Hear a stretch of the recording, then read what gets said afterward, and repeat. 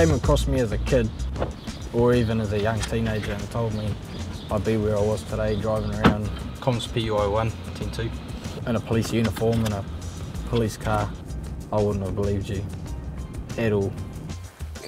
My name is Luke Ronaki. I'm 22 years old. I was brought up in a different household. Both my parents are fully deaf, and English and sign language are both my first languages.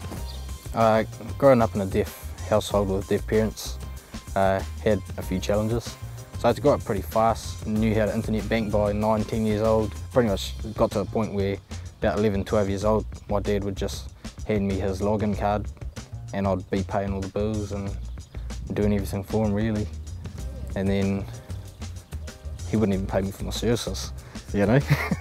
Told me it was all TLC, well, what's that? Nah. Yeah, so coming up as a kid, everything was, you know, pretty good. Happy families, everyone got along.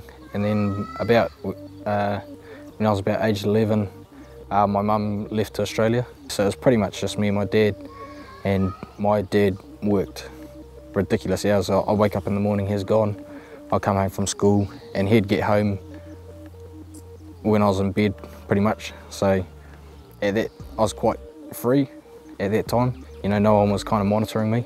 So that's when I started going, I wouldn't say off the rails, but yeah, started going down different avenues of life, I guess.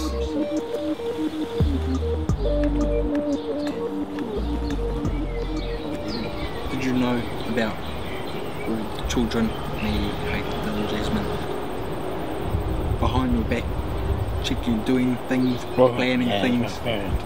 Did you know or you didn't know? Dumb. Some. Dumb. My work him. I was the worst.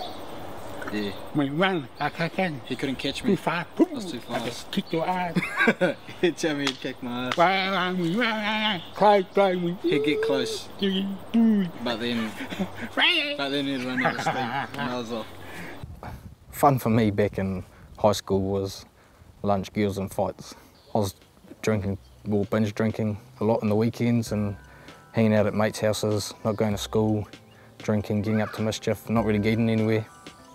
I just kind of woke up one morning, you know, and everyone was lined up to grab, you know, a can out of the box, and I thought, you know, I'm not going to get anywhere living like this.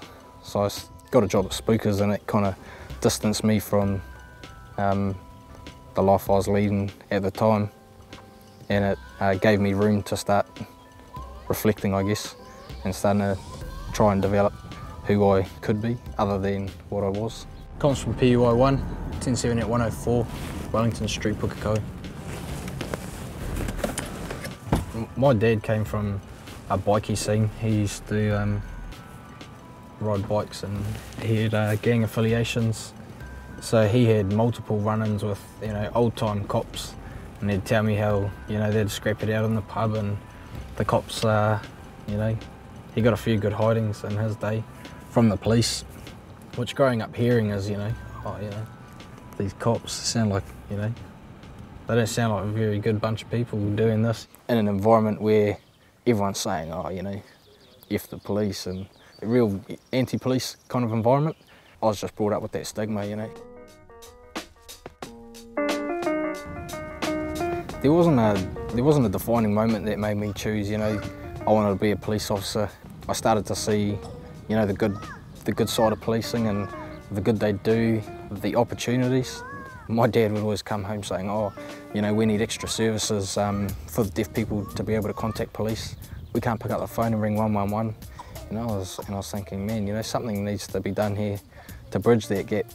And same with a lot of youth out there, and there are a lot of good programs at the moment going on between youth and police, which is real good, bridging those gaps.